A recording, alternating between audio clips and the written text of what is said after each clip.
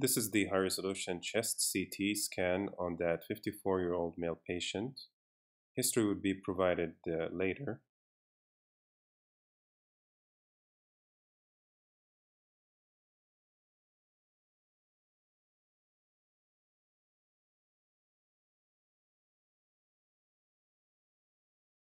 These are the soft tissue windows on the same case. The case would be left for 1 day to give you the chance to post your comments below. No matter what your level, please don't hesitate to do so. So please join in by commenting below.